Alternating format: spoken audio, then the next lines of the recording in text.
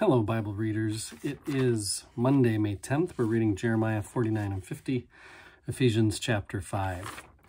Jeremiah, we've got judgments against Ammon and Edom, Damascus, Kedar, Hazor, Elam.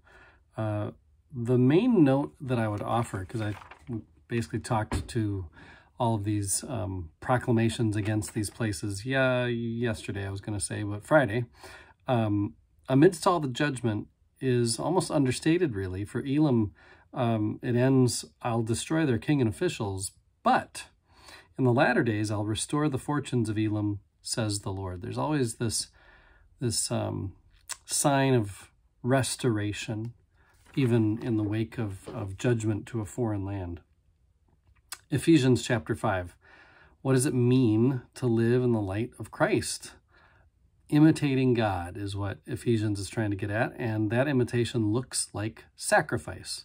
And so in my commentary, there's a big, long description of what sacrifice meant then, what it means now, how hard it is for us to really wrap our hearts, minds, and souls around the kind of sacrifice that would lead to a cross, that being the best example of the kind of sacrifice that Ephesians is talking about. And then there's a list of vices, very similar to a list in Colossians.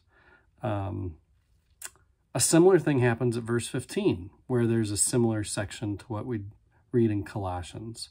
Walk in wisdom, for the times are evil. Speak to one another in psalms and songs, like the exact same things are said in Colossians 2. Sing with your hearts, give thanks to God. It's a formula that the early church must have used to encourage each other, and so it shows up in multiple places. And then we've got a line, be subject to each other. What a community-building exhortation that puts the self at the mercy of the community.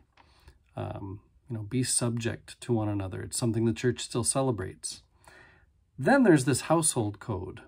Wives, be subject to your husbands. Husbands, love your wives as Christ loved the church.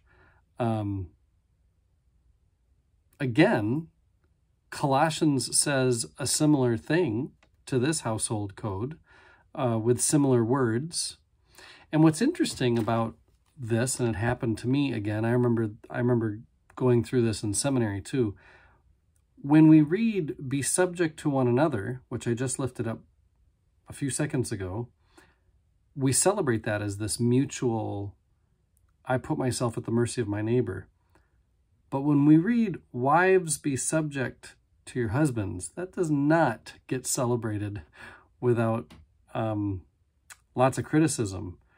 We could do a word study on what is meant here with subject yourself. If we were not just Bible reading and got into Bible study, I would definitely want to dig into what does that mean, and what does it mean for husbands to, love your wife as Christ loved the church. Obviously, all the way to death is where that's going. But what is the gist of what being subject to each other and within a marriage? What is that really? What's meant by that? I think that would be worth our time. Maybe someday we'll do that. I am one with my God. My God is with us, all of us at all times and in all places.